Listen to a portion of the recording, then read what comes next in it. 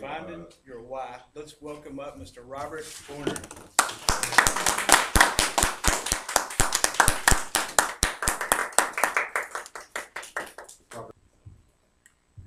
Greeting fellow Christian Toastmasters. My name is Joyner with lastdaydisciples.com. Lastdaydisciples.com, we're making disciples, we're making money. I introduced myself like that because I came here to learn how to be a public speaker. And in the last 6 months since I've been a part of Carolina Christian Toastmasters, I've found more confidence in speaking in front of people and walking in the gift that God's given me. I find myself in life right now fulfilling a destiny, actually fulfilling a prophecy that God gave me 1995. Habakkuk 2 says, write the plan and make it plain, so those that read it can run with it. That's verse 3 says, the plan is for an appointed time. When growing up, I guess I heard the part of writing the plan and making it plain, but I didn't really understand the part about it has an appointed time. Yesterday, I did a blog on lastdaydisciples.com dealing with goal setting. What is your goal? Basically, what do you want to do to be successful in life? You have to have a goal to fulfill a goal. An unwritten plan is basically a wish. And a goal without a deadline is just a daydream. We have to be specific on what we want and be specific in knowing what God has given us to do. When we know what we want to do, we have to decide on how we're going to bring this about. So many people say, I can't do that. I can't do that. But successful people say, how can I do this? How can I bring this about? When we have a goal, we first decide on what we want to do, and then we devise how we're going to do it. Again, a goal without a deadline is just a daydream. You have to have a goal, a deadline for the goal to come to fruition. Long-term goals versus short-term goals. Where do I want to be in 5 years? Where do I want to be in 3 years? Where do I want to be in 1 year? Where do I want to be in 6 months? Where do I want to be in next month? Where do I want to be next week? Where do I want to be tomorrow? What do I have to do today? What do I have to do in the next 5 minutes? What to do in the next hour? Planning out your day and planning out your goals and checking off your goals and going from one goal to another. One thing I use that has been successful is what I call plan, do, review. I have a plan, I do the plan, and after those set God marks in the plan, I review it and find out where I'm at. And then I replan and I do the plan again. I find myself in a review stage right now in my life. The plan that I'm working on right now with Last Day Disciples, actually God gave it to me in 1995.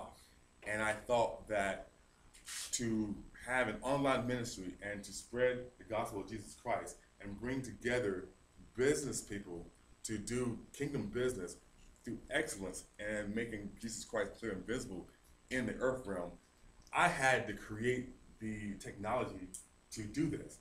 So as a senior in computer science at North Carolina State, trying to be like Bill Gates, I dropped out of school to create a website, be the Facebook of today.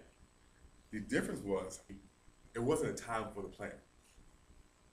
One thing I found in trying to put together the plan in my plan, do, review, is that God gave me this plan, and even after giving glory to God in the plan, I decided that I could do the plan without Him. And even today, as the walk that I've had, going in the kingdom, out of the kingdom, straddling the fence, all the way in, all the way out, serving the Lord, Lord, you're taking too long, where's my wife? I need to go out and find her. And I'm trying to do it my way. This wonderful plan that God gave me, but it was His plan, it was for His purpose. And the purpose of this speech today is finding your why. If you're going to have a plan, finding out what you're going to do, how you're going to do it, and when you're going to bring it together, what's really going to bring the plan together is why. Why are you doing this? And plan that I look at the plan I had in 1999. It was to get down to 180 pounds. I was going to graduate from college. I was going to be on Big Brother, and I was going to witness to Jesus Christ. It's like I graduated from North Carolina A&T December of this year, magna cum laude in economics with a certificate in entrepreneurship, Six Sigma Green Belt certification, all in the same month. Just to prove that if I could surrender myself to God, He can use me. Now, in all that I say this, that thinking that my plan to lose weight, my plan to be successful, my plan to be a leader was to be a husband, to be a father, and I wanted the things that I wanted for myself. But now, as I see all of the technology that I thought I had to drop out of college to create, it had been created, and I'm using it now to implement my business at lastdaydisciples.com and also blogdaily.org, where you can create your own blog, create your own video, and put it up instantaneously, just like a Facebook post.